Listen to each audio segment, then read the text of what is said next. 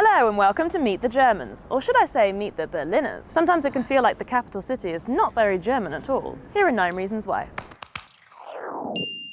Germans have a reputation for being orderly, punctual and generally straight-laced. But Berlin?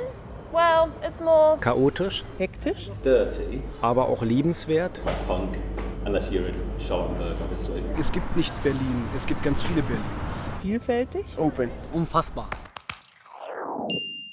Let's compare labels. Germany, Europe's economic powerhouse. Berlin, poor but sexy. The capital has lower than average salaries and higher unemployment. But the relatively cheap rent and a kind of shabby charm attracts creatives and entrepreneurs from all over the world.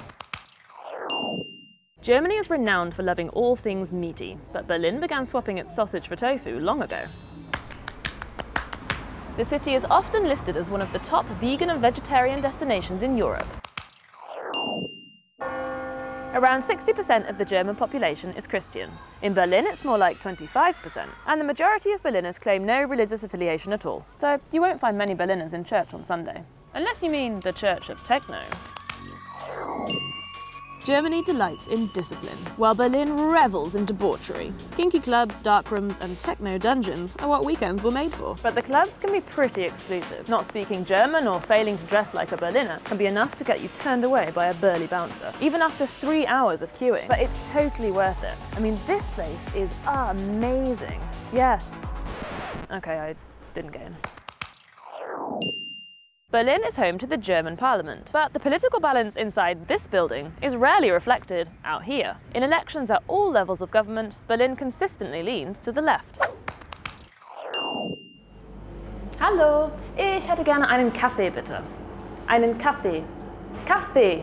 Oh, sorry, I'd like a coffee, please. While in some parts of Germany you might struggle with English, in Berlin you might struggle with German. Oh ja, es gibt sogar Probleme, dass Deutsche in Kneipen gehen und es wird kein Deutsch mehr gesprochen. Wie finden Sie das? Manchmal etwas befremdlich.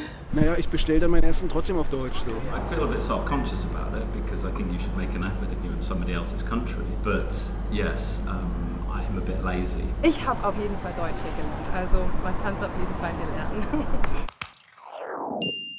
Germans are sticklers for the rules. Berliners prefer to bend or break them. Lots of bars, clubs and convenience stores stay open for 24 hours. People drink on the U-Bahn and even ignore the red man at the pedestrian crossing. And remember the smoking ban? Yeah, that didn't really catch on yet. One way in which Berliners really go against the German grain is fashion. Ich würde sagen, es gibt 2 große Abteilungen. Also einmal so dieser komplett schwarze Look und dann dieser wilde Mix. Transparente Stoffe mit rauen Stoffen, Seide mit Leder, Negligé mit derben Boots. Alles ist möglich. Also du machst deine Regeln in Berlin.